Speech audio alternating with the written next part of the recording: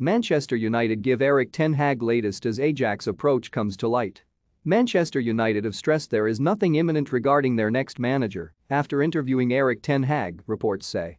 The 52-year-old is one of the names in the frame to replace interim boss Ralf Rangnick at the end of the campaign. And the Red Devils are using the international break to quicken the process. Manchester United sacked Ole Gunnar Solskjaer back in November, relieving the Norwegian of his duties after a dire 4-1 defeat to Watford. Rangnick was then installed as the 49-year-old's interim replacement, leaving his post at Lokomotiv Moscow to take over at Old Trafford. However, with United unwilling to consider the 63-year-old taking the job permanently, they are now looking at long-term appointments instead. Mauricio Pochettino, Julen Lopetegui and Luis Enrique have all been the subject of interest, with the trio currently managing at Paris Saint-Germain, Sevilla and the Spain national team respectively. Yet the Manchester Evening News say United have responded to the speculation over Ten Hag by saying there's nothing imminent. Want the latest football news? Join our brand new Facebook group by clicking here. The publication does say, though, that the Red Devils and Ajax have a good relationship. It's stated that Ajax actually approached the newspaper to suggest an open letter to supporters urging them to treat Donny van de Beek well when he moved to the Premier League back in 2020.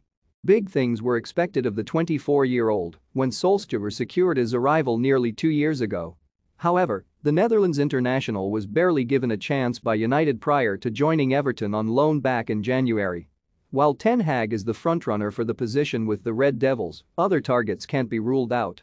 Don't miss Arnold ready to bin off second Glazer policy at Man United. Kylian Mbappe could give Tottenham glorious transfer chance. Barcelona star De Jong ends Klopp transfer message. That's partially because United aren't the only team eyeing the Ajax boss, with Borussia Dortmund also interested. Links to Real Madrid have also arisen, with Carlo Ancelotti needing to at least win the La Liga title if he's to see a second season at the helm. United have long admired Pochettino and previously mulled over his appointment in both 2016 and 2018, only to end up hiring Jose Mourinho and Solskjaer respectively instead. Lopetegui has rebuilt his career at Sevilla, helping them secure Europa League glory nearly 2 years ago. And Enrique is on United's radar due to the good work he's done at Roma, Celta Vigo, Barcelona, and Spain in the past.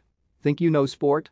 Test your sporting knowledge with our tricky quiz. Meanwhile, Fabrizio Romano has said on his YouTube channel that Ten Hag dreams of managing in the Premier League amid United links. They have the list, Manchester United, he said. For sure, top of the list is Ten Hag and Pochettino, who has been admired for a long time. The meeting with Ten Hag was a positive one. Pochettino is waiting to understand Manchester United's position, and Ten Hag is waiting to see what Manchester United want to do. He wanted, during the interview, to talk about the budget, about signings, about the idea of the club. So both parties are waiting to arrive at a final decision. He added, it's true that Erik ten Hag has 2 more clubs interested in him for next season. It is not just Manchester United.